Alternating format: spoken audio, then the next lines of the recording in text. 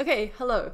I am Holly Lawford-Smith. I'm an associate professor in political philosophy at the University of Melbourne, and I'm a member of the LGB Alliance and the Coalition for Biological Reality, which are two groups that were formed in Australia pretty recently to fight against gender identity campaigning. And I'm super happy to be here today with Em, who is a founding member of and spokesperson for the LGB Alliance Australia, and with Member of Parliament Louise Staley, who's been an absolutely brilliant advocate for women and girls throughout this series of legal changes that Victoria has quite unfortunately introduced lately to entrench gender identity ideology in the state. So I'd like to start the video by inviting Em to tell us a bit more about herself, and then Em and I are planning to put a bunch of questions to Louise that we've collected from members of the LGB Alliance and the Coalition. So over to you, Em. Thanks, Holly, and hi, Louise. So I founded LGB Alliance Australia last year with a group of others because as a young lesbian, I hadn't felt represented by any of the LGBTIQA+ organisations. I'd say I've been betrayed by these organisations. I've seen how harmful gender ideology and queer theory is to young people, and I've experienced a lot of it firsthand. There's immense pressure for lesbians to include males in our dating pools if they identify as trans, and this pressure is coming from within our community. I've had several friends who are meant to be my allies simply not respect exclusive same-sex attraction or the boundaries of lesbians. Before last year, I'd been too afraid of the consequences of speaking out, but after seeing more and more young people being harmed by this, I decided I had to do something, no matter the consequences. So this led to LGB Alliance Australia.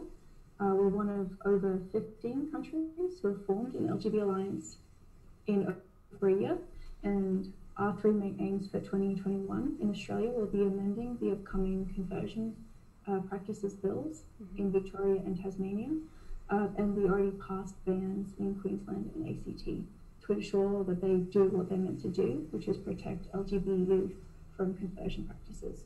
Yep. At the moment, they don't protect us, and in fact, they make us more vulnerable. We also want clarity regarding the Equal Opportunity Act, acknowledging sex-based exemptions regardless of gender identity. And our final goal is to protect minors from unnecessary and experimental medicalisation. LGB youth are overrepresented in cohorts of dysphoric children, and without medical intervention, the overwhelming majority actually desist. So that's where I'm coming from. Awesome, thank you. And if there's anyone watching who wants to hear more about Em's experiences and the LGB Alliance Australia, we're going to do a full interview together soon, so you can keep an eye out for that. Okay, so over to Louise. Our first question: you gave two incredible speeches in the Victorian Parliament, one quite recently and one a year or two ago, I think. So first on the sex self-ID legislation and then more recently on conversion therapy. So we're going to link to these in the video description in case anyone hasn't seen them yet, and you can also find them on Louise's channel and on a playlist on my channel. Relating to that, our members wanted to hear more about your motivations for getting involved in these fights. Why are these bills in particular something that you care about? Hello, Holly. Hello, Em. Hello, everybody. I actually first spoke on a birth, deaths and marriages amendment bill back in 2016, and that bill ended up not passing the council, and they brought it back in 2019. And so one of the speeches you just referred to was the 2019 version of that. And I reread what I said on that back in 2016 because there isn't video of it. And it was really visceral as to my reaction to it. And I think now I'm probably more educated on the reasons, but that original one, it just spoke to me that having self-ID for trans was bad for women, because at that point it was really all about women-only spaces and the fights that women had been undergoing for decades to have those women-only spaces, but also to carve out various exemptions based on sex to allow us to participate fully in society. And I, of course, am a Liberal Party MP, and I'm, you know, people might be a bit surprised about why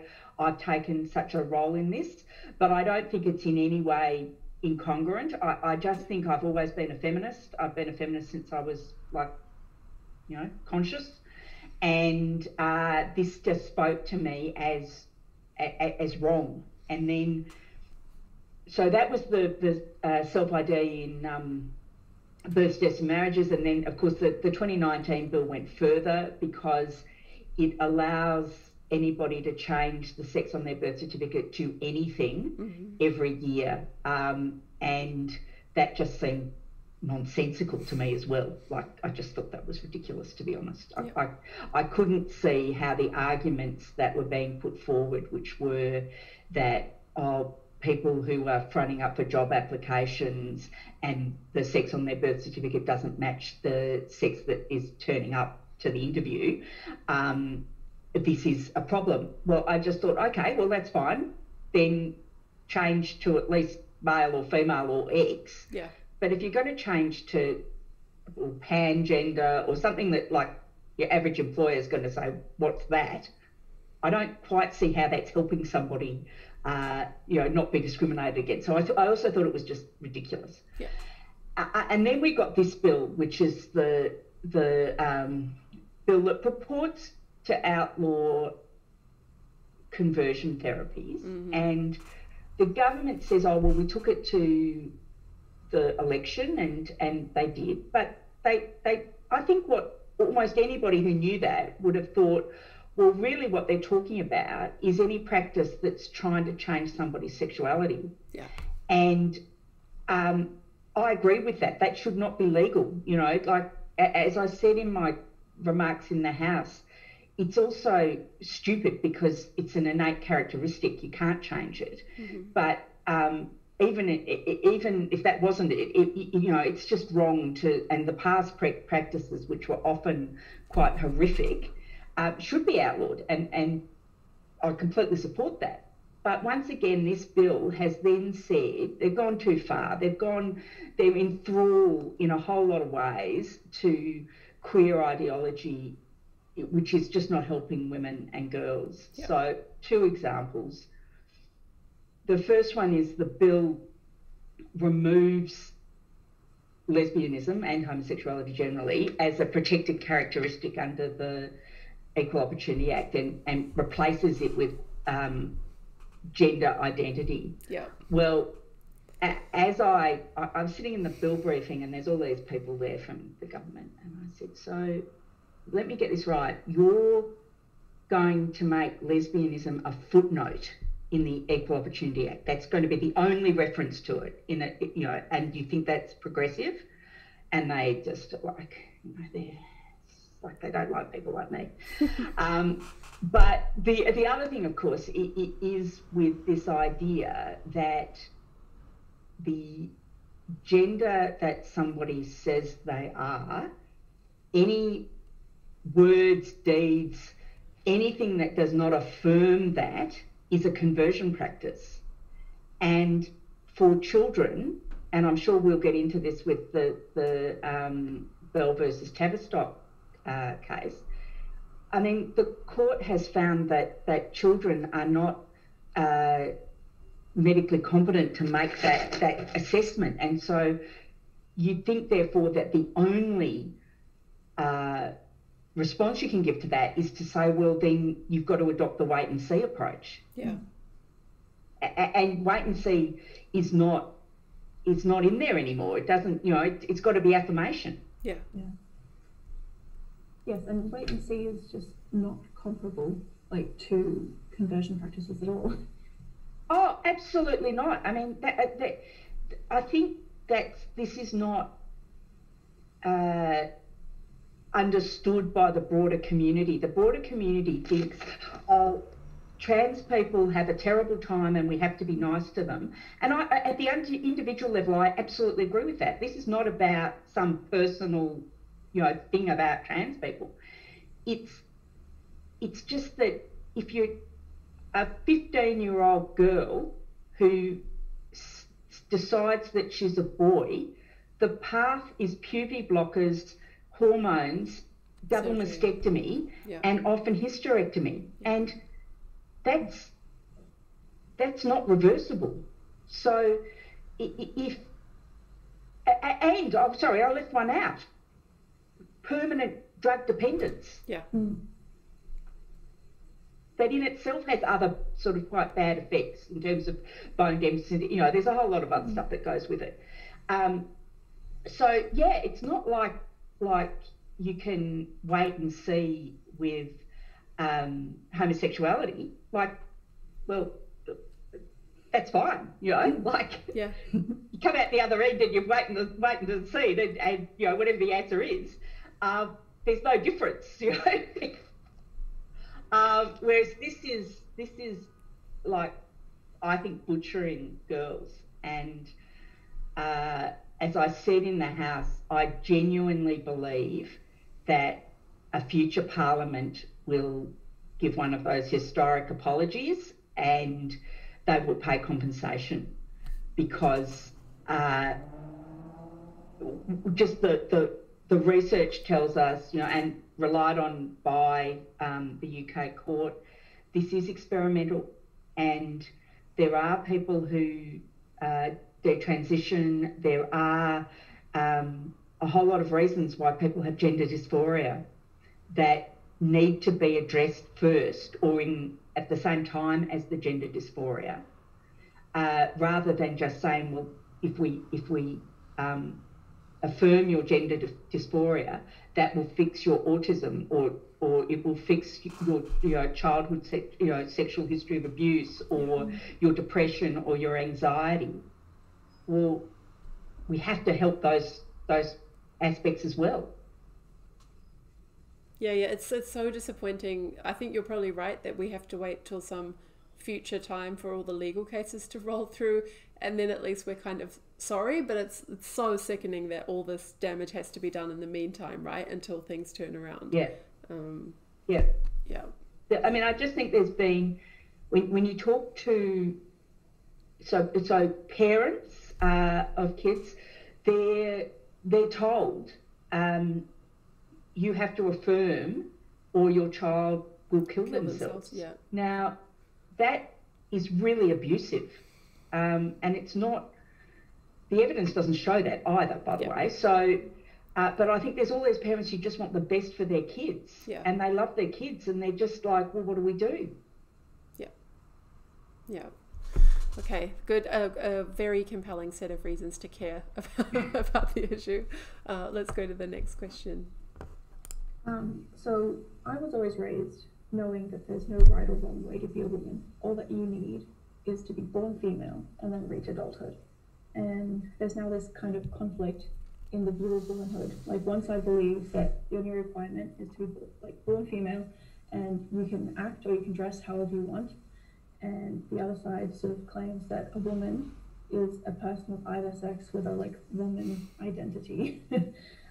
What do you think the impact of gender ideology and its increasing social uptake has on the rights of women, girls, and the impact on feminism?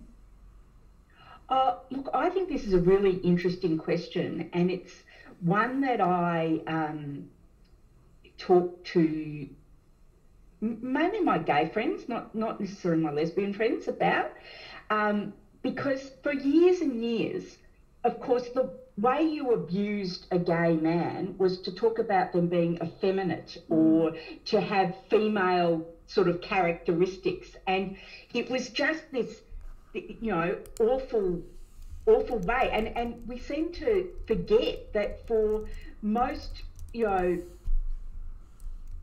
we have to have this way that we can say that a woman can be anything, and whether you're butch or whether you're really ultra feminine, I mean, I think there's a whole lot of stuff that I think the academics and Holly would call an unpacking here, but it goes to this idea, you know, you see plastic surgery, you see the lip fillers, you see all of this stuff going on, and there's clearly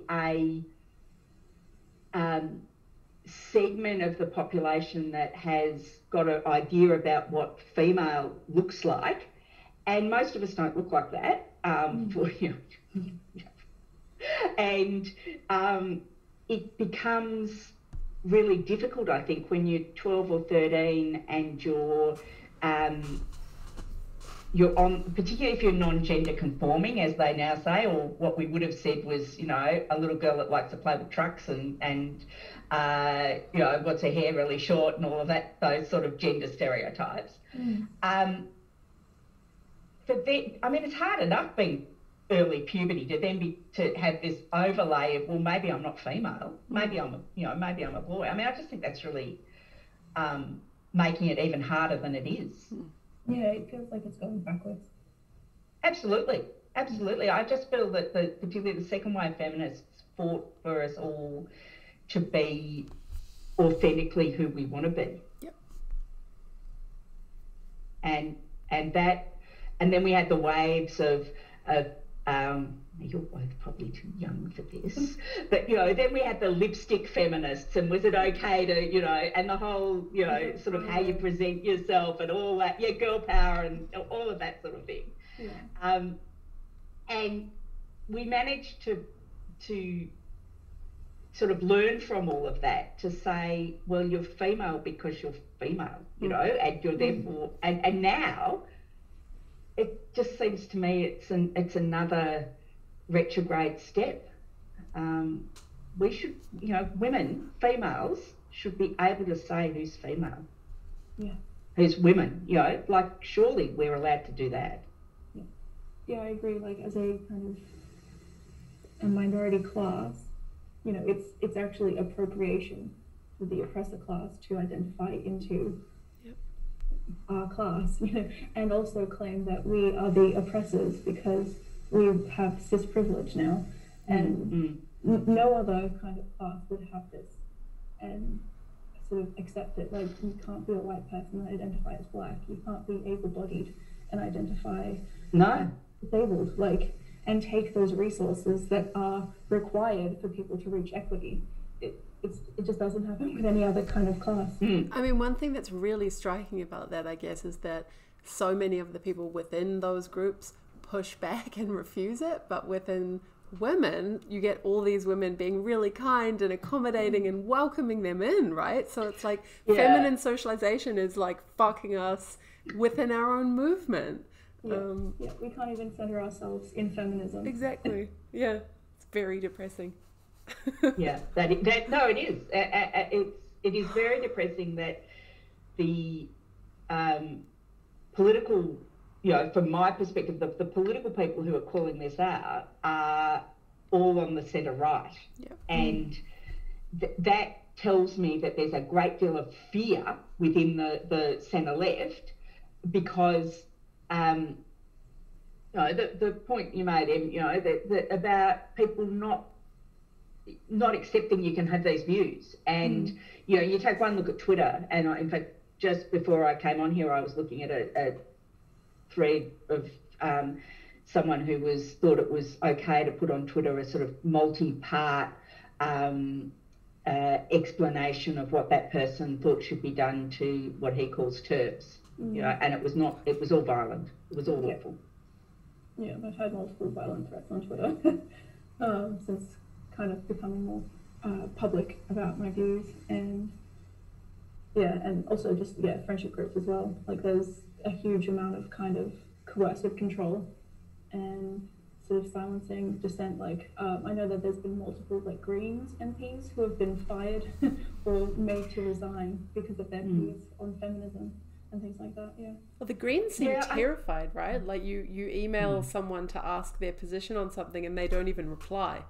Like, they're like it's like they don't know what to do. And whereas I think one of the reasons that I keep, there's a whole lot of, I talk about this because I think it needs to be talked about, but I'm also really aware of how privileged I am. I cannot be deplatformed. I hold a seat in Parliament. I can always stand up in the Parliament and say this. Like, people might not choose to listen to me, that's fine, but I can't have that taken away from me unless, of course, the voters of Ripon decide that they don't want me as their representative in the 2022 election. But it is different for me compared to really most people, and I'm very aware that gives me a responsibility to say unpopular things if I think they're right, which, in this case I do. Yeah. Okay, let's go on to the next question. So I thought this was a really good one too.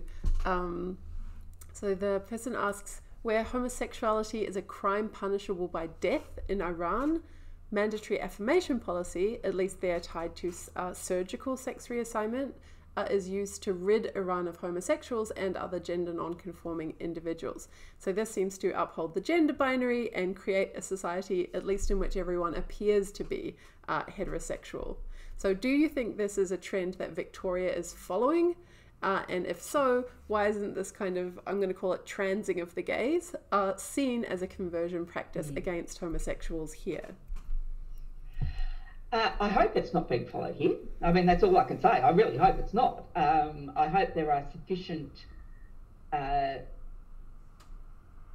progressive, moderate groupings within each of the major religions, and there are, so that are more accommodating. And so if you want to keep your faith and yet you are homosexual, you can find people who will say, well, that's fine, and be accepting of that.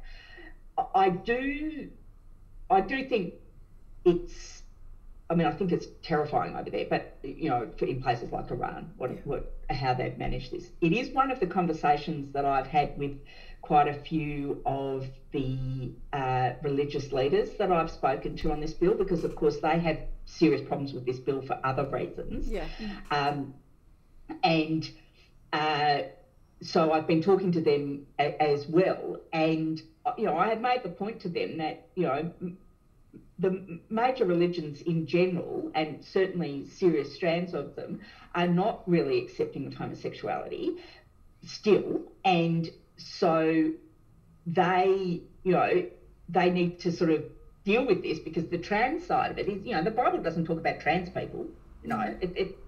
They're just not there. That's a question that I had. I sort of wonder, in principle, why are these religions more open to trans than gay? But is it? I mean, that's an answer, right? It just wasn't there, so they don't know what they should think about it. Yeah, it's scriptural. It's scriptural. Interesting. That's why. But it's I do look. I would be really horrified if that sort of practice was happening in Victoria or Australia. It's coercive, and it's horrific. It's as we talked about earlier, this is not without significant health consequences, lifelong health consequences. And if people were being coerced into this to either fit in within their community or to retain the affection of their family, for example, or to be able to remain within their community, that would just be horrific. Yeah. And must be opposed. I mean, I suppose there's a sort of, I don't know if I feel triggered by the word spectrum now, but I feel like maybe it works here. Like, there's the coercive end of it, right? Where it's like, they literally don't want any gays in the society, and if they find any, they're going to sort of force them into transitioning, which upholds this binary, or they're going to give them the death penalty.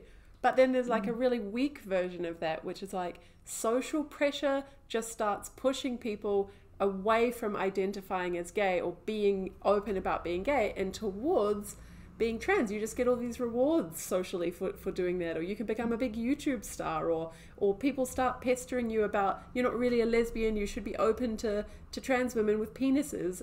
So there's a version of this transing the gay away that's not coercive or religious. It's just like fashionable or something, or... Yeah, I think there's phenomenal confusion, to be honest, within the both the LGBTIQ community, but also the broader community. Yeah. And that, like I said earlier, I just think most people, even within the gay community more broadly, their reaction is pretty much, oh, if we don't affirm, people will kill themselves. And I just don't think they interrogate it past that. Yeah. And it's only if you are, you know, a lesbian dating, or, you know, a gay man dating, and you're up against your sexual orientation, not accommodating to the trans, you know, I sort of worldview. I mean, I just think that's like, I mean, as someone who's heterosexual, I don't have sex with women, you know, and if you're lesbian, you, by definition, it's like, it's definitional. You just don't want to have sex with someone with a penis. It's like, I mean, to me, that is just blindingly obvious. Yeah. I mean, I'm sorry, sometimes people sort of say, but it's not obvious. And I'm like, it's so obvious. Which bit isn't? Which bit isn't? Yeah. I think for me, sort of the way I kind of conceptualize what's happening is like, on a societal level, we've kind of almost forgotten that gender nonconformity is actually really indicative of same-sex attraction.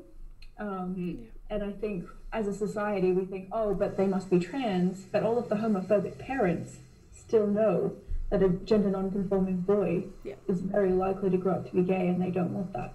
And so, it's just like the homophobic parents still know which kids to kind of push towards either repressing their innate kind of gender expression, or identifying as the opposite sex. Yeah, I don't know. I'm not so sure about that. I think that really conservative parents, they do know, like, that I agree with you, that they if they've got a kid that's non-gender conforming, they will, and they're conservative and don't like homosexuality, they'll be like, oh, well, how can we suppress that? How can we make sure that, you know, little Jane does ballet and has a lot of, you know, pink and, you know, all that sort of thing, even though little Jane would prefer to have a small John Deere green truck and, you know, do something else. I think you're right on that sense, but I don't feel that parents are then going that next step and saying, well, they must be trans. I do think I think they're still at the let's hope we can make sure that they turn out heterosexual is where that cohort is. Yeah, I agree. Like, especially in Australia, there's just nothing as insidious as that sort of really sort of religious right that is in, for example, like America and things like that. I definitely agree that it's more kind of like an internalized homophobia that the child would sort of take on, rather than like actual sort of brainwashing or like torture that I've sort of seen in a lot of cases in America, in like Texas. I agree definitely that it's nothing as, I'm going to say it again, like insidious as that. But I mean, I think, you know, the evidence shows that the two biggest sort of groups, particularly of girls who might identify as trans, are either same-sex attracted or autistic. You know, so the fact that where, you know, people are just, you know, I just think we can't get past how terrible early years of puberty are for most people, well, not most, but many people, you know, and how confusing it can be, and how, for a whole lot of reasons, people just sort of, they don't like that their body's changing, they don't like the way that they're being sexualized, particularly if they're a girl. Although increasingly that's true of boys as well, you know, the you know, and so I just think it just becomes, well, what can I do to make this pain go away. And Yeah. who am I really? And suddenly there's this online community that says, well, this is what you are. Yeah, definitely. Yeah. So sort of my next question going on from that, I think it kind of flows on really well, is in the UK High Court and the case of Kira Bell versus Tavistock.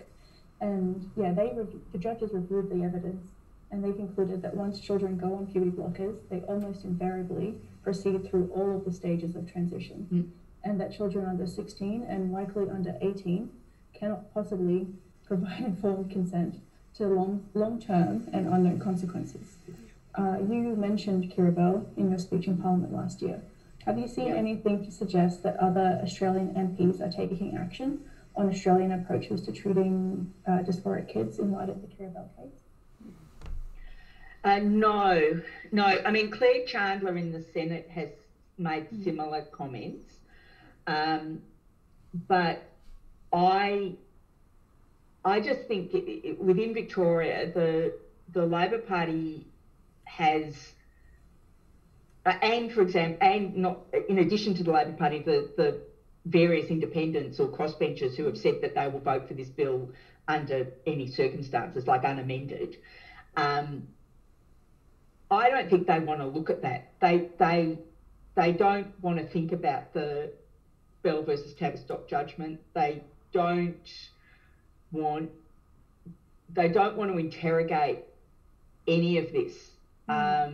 It's all just, well, you, Louise Staley, you, anybody who opposes this are transphobic. Full stop. You know, don't interrogate anything. And yet the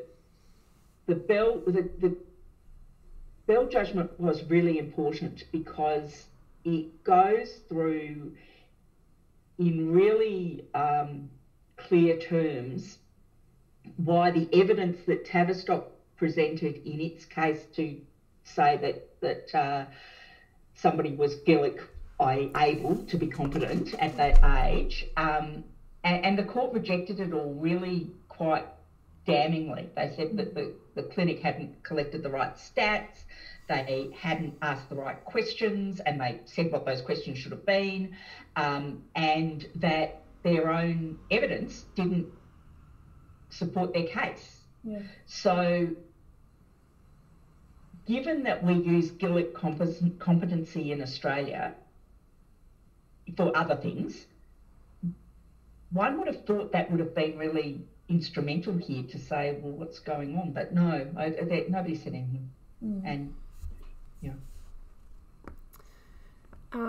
Okay, I wanted to ask you about detransitioners. So we had a look, and there's about 17,000 users on subscribe to the detrans subreddit, which of course probably not all of them are detransitioners themselves, but potentially a pretty large population there talking about their experiences.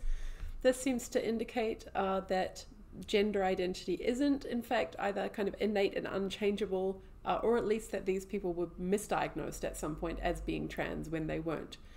So I think one of our members was wondering about whether minors in this position, so people who have experienced medical malpractice by being unnecessarily transitioned, will have any course for redress in the future in Australia.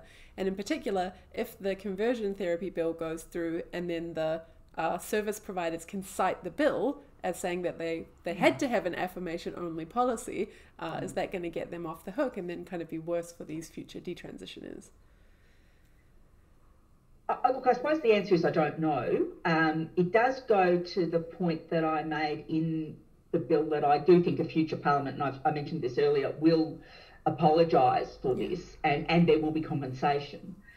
And that goes to that sort of question, but I just don't know. And one of the problems we have in Victoria, and it's true in the UK as well, so in Victoria, you go to the Royal Children's Hospital, the RCH clinic, the gender clinic, as a child, and you are quite likely to be on the same sort of conveyor belt that we saw in the Bell versus Tavistock. So puberty blockers followed by hormones, but they don't do surgery on children under 18. And in fact, that surgery is not performed in the public system, for dysphoria. So there's no stats. You don't know. Like nobody's collecting how many people are having the various sort of interventions that you have for dysphoria. And then similarly, if you've been to you've been to your surgeon and you've had, however much intervention you've had, and then you detransition, are you going to go back to your surgeon and say, oh, look, by the way, mate, you just butchered me and you didn't ask the right questions? I don't think you are. No, and apparently some people try, or they try to find, like they say they find it really difficult to even find surgeons or clinicians that will talk to them about detransitioning, or that can manage them coming off their hormones or whatever. So it's like an area that doesn't really exist in terms of expertise yet. Which is, I think that probably the heart of that question might have been that in normal cases, when there's kind of medical malpractice and we look back on it, there is a case for lawsuits because it was just the medical establishment or people making money, or you can hold the individuals accountable, but it's not usually mandated in law that the medical practitioners take that approach and do that stuff. So I think maybe the person was trying to get at, like, does this bill exonerate those people when they've been doing wrong? And I don't know, because the question would hang on whether affirmation as defined in the bill, which is simply that you affirm that the person is the gender that they say they are,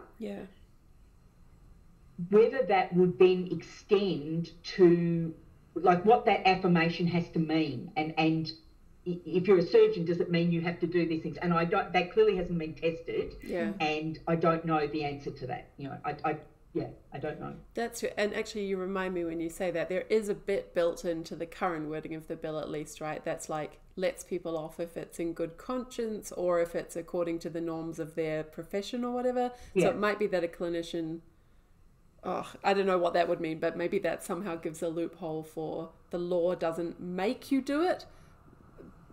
Do you know what I mean? Well, I think that's right. I think it would, because that part of the bill is designed to it is to allow practitioners to continue in some circumstances to effectively do the wait and see approach. Yes. It does. It is, that is what that is there for. Yeah. But so that probably, you're probably right. I think that helps. That then if there are large scale practice lawsuits in the future, they can't say, well, we had to do it, the law made us, because they were specifically given this kind of loophole to use their best judgment. Oh, that's interesting. Thanks. All right, so quite a few of the LGB Alliance members are concerned whether lesbians rejecting the advances of trans women on the basis of being male could be criminalised under the Victorian Conversion Practices legislation, or are existing Equal Opportunity Act as discrimination on the basis of gender identity. For example, if a lesbian says she's only interested in dating biological women on a dating app, or says, sorry, I'm only attracted to women, to a trans-identified male, could she potentially face legal consequences on the basis that she has failed to affirm that person's gender identity? I don't think so. I'm pretty sure not. I thought about this question a bit, and I think that the bill is to do with people who are in either, probably best put as positions of authority, so like whether that's the medical profession or the church or a school or parents of a child. It's not designed, nor does it have scope over sort of interpersonal relationships like that, is my reading on it. When I was preparing for this, and I do think that's the answer. So I think the answer is no. But gee, it'd be an interesting case, wouldn't it? Yeah. You know, can you imagine? Like, I mean, I'd like to see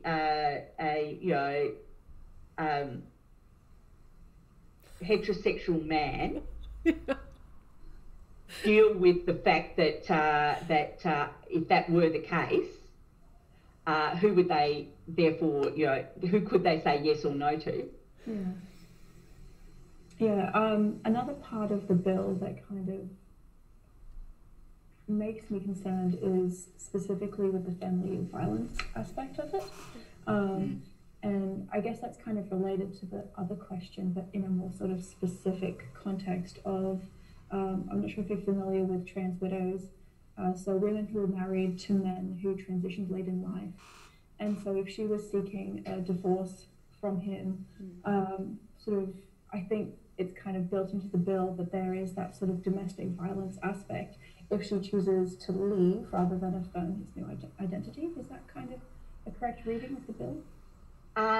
No, I don't think it is. Again, it doesn't go to people's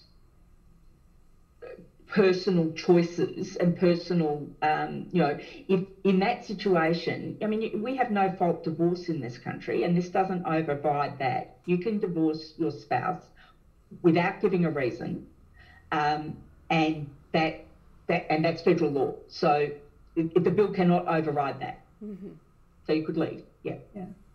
I think that might be that might be my fault even, because I think either Nina and I or Kath and I talked about this in a video. We were worried about, or I should just say I was worried, that the example they give about the parent failing to affirm the child's sexual orientation, the child fails to affirm the older parent's sexual orientation, and that could count as family violence in a kind of bullying or abuse type sense. And I was worried that was like opening the door for saying, well, then when the wife doesn't affirm the husband's being a woman, or the adult child doesn't affirm the dad's really being a woman because she's a fucking feminist and he's not a woman, that could count as family violence. So your answer is really interesting. Are you saying if there's not a plausible position of authority, it's probably not that the bill would have scope?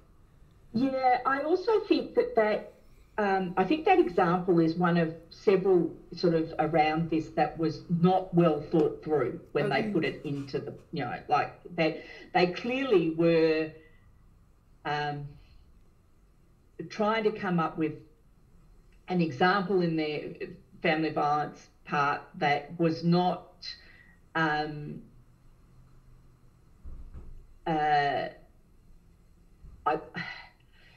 I just don't think that example works well for a whole lot of reasons, I suppose. And I suspect what they're trying to get at is if the husband, for want of a better word, decides to transition to be a trans woman, and her son then built it into her for that, well, that's going to be family violence anyway. So it's not clear to me why that makes a difference. So then you've got to say, well, if that's not clear, there's got to be some other reason, and it would therefore seem to be that if the child then said, well, look, I'm not comfortable with not calling you dad anymore. I'm going to break off all contact with you. Well, I can't see how that's family violence. You're just moving away. But so therefore it appears to be, if you're not calling her, which again goes to some of the conversations that lots of people are having with me about how this bill delves deep into families in a way that's really not appropriate. I mean, people need to work these things out. We had a question that was pretty closely related to that, so I think the answer is the same, but it's not quite about interpersonal whether you're criminalized in interpersonal settings. It was about whether groups like the LGB Alliance, or maybe academics like me, or anyone speaking out against the ideology. No. Okay. No. I think some will try that on. I think people will try that on you. Yeah. Absolutely.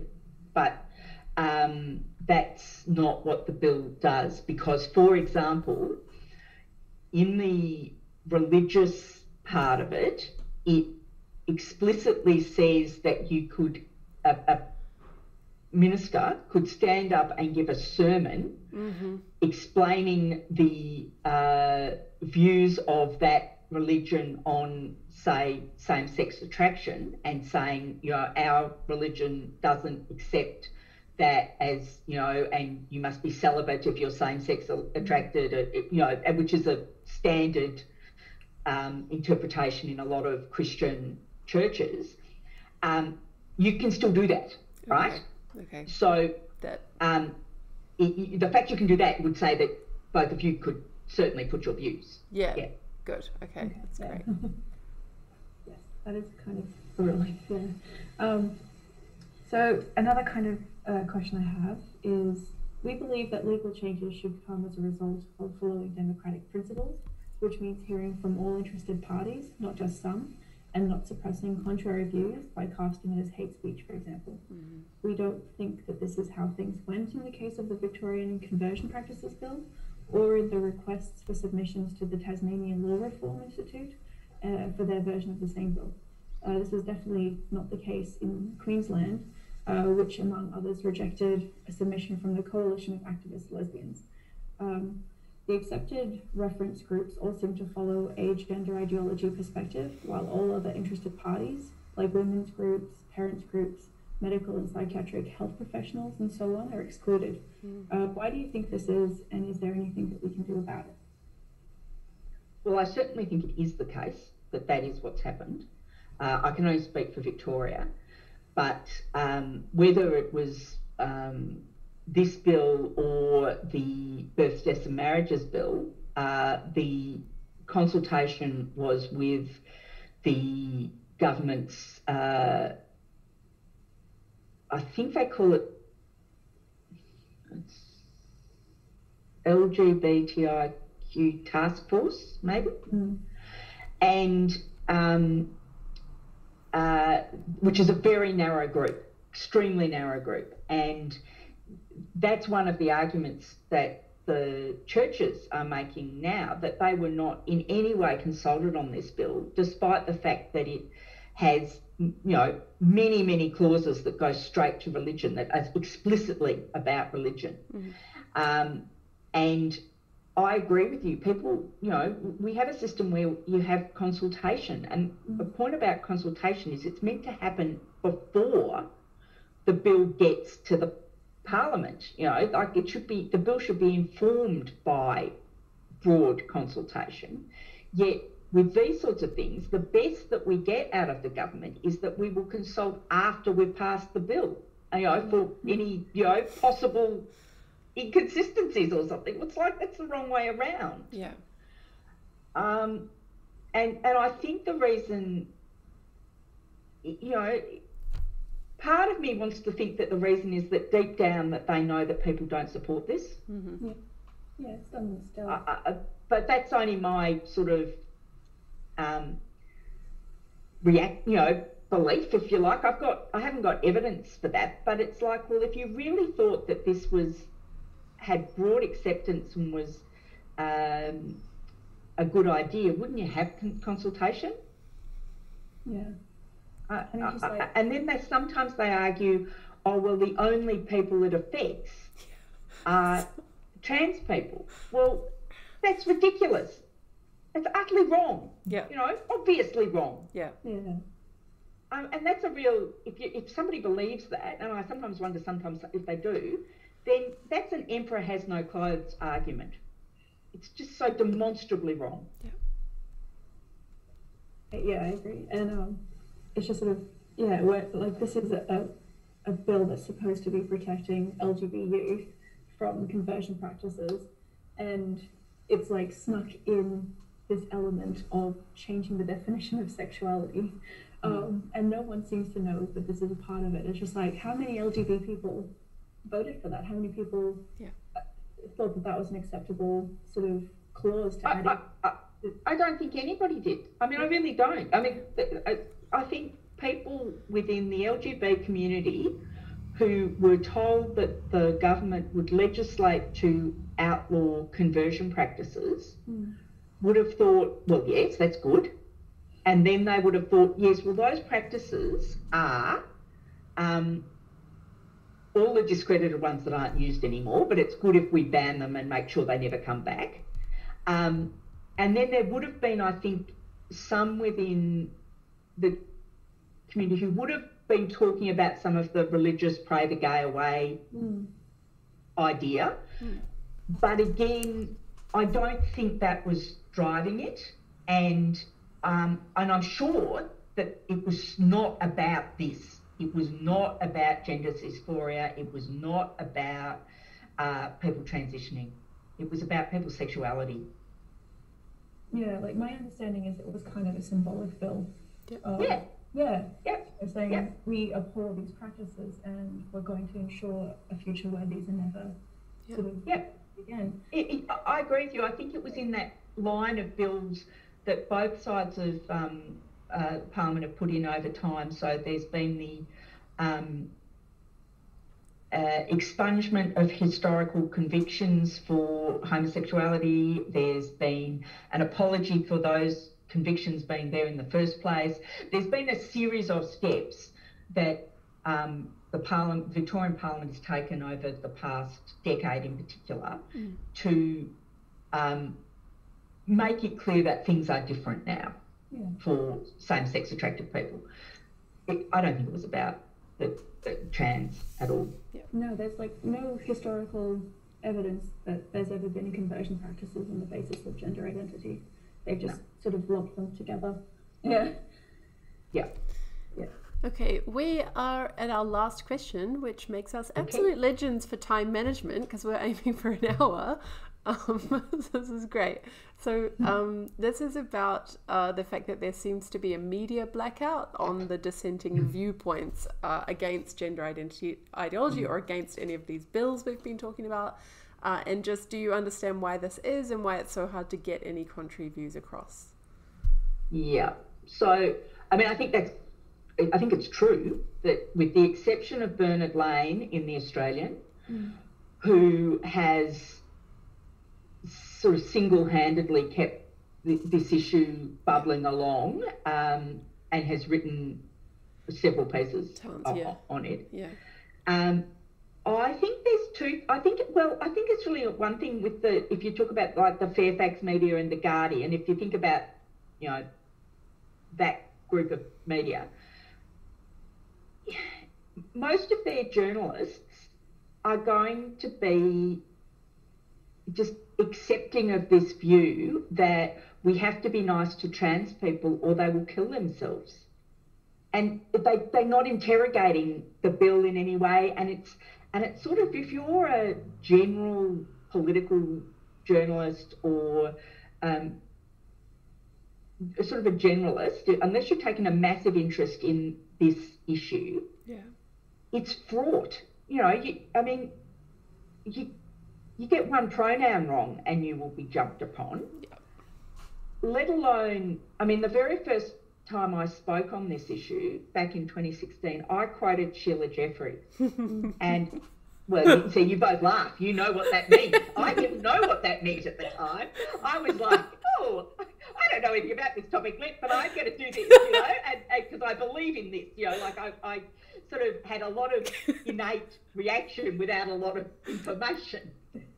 You signalled that you were a radical. Clearly it did. And so I think people in the mainstream media who are not specialists in this topic, which of course, they're just not going to be, they have enough self-preservation instinct to know, well, it's not worth touching. It's not, I don't think that they're all on board with this legislation. I think it's more that it's just not worth going there for me. You know, I do think that that's what's going on. And as a result, it adds to the lack of understanding in the broader community about the problems with this bill and the way this is going. Yeah, it's kind of like as they don't want to repeat the mistakes of the past, and so it's just kind of, I think the pendulum has swung too far in the opposite direction. Yeah, of acceptance without critical thinking. Well, I think that's right, and I think we saw it again last week with the changes that are not proposed, that are coming for the census. I mean, like, they're bad. They're bad for women. They are redefining sex as gender. Yeah, it just means that all the statistics are completely meaningless. Like, they don't mean anything. Well, unfortunately, yeah. Okay, so we're at the end of our list. We're going to wrap up, I think. So thank you so much, Louise, for taking the time to talk to us. Thank you for all the work you've been doing for women and girls in Victoria. And I'm just going to finish by passing over to Em to give a little information about anyone who's watching who hasn't yet joined the resistance and who wants to. Yes. Thanks for having me. Yeah, thanks so much. Thank you so much for coming and chatting with us. And yeah, it's been really good to sort of hear your kind of perspective on everything. Yeah. So Sister Insider on Twitter is looking for Victorian men and women to help campaign to reform self-ID. The Coalition for Biological Reality has been doing a lot of campaigning in this space, as have Save Women Support Australasia. There's also the Australian branch of Our Duties group for parents of adolescents with gender confusion, advocating for watchful waiting. And then there's, of course, LGB Alliance Australia. So we can be reached via Twitter, in multiple Facebook groups, and on our website. All under LGB Alliance Australia. And I just kind of want to, sort of put this out as like a rah-rah moment. Like, the resistance is growing every day. If you're passionate about any of these issues, female-only spaces, women's and girls' sports, women's reproductive rights, keeping the definition of sexual orientation in the Equal Opportunity Act, and with it, the rights that we've fought for decades to have, you need to get involved, you need to reach out. We're stronger together, and with enough of us coordinating, we'll be able to find compromises in all of these conflicts of rights and make sure that we can carve a middle path forward. Yeah. Great. I'll list all of those groups in the video description so people can find them easily. Okay, thanks so much. Thank you all.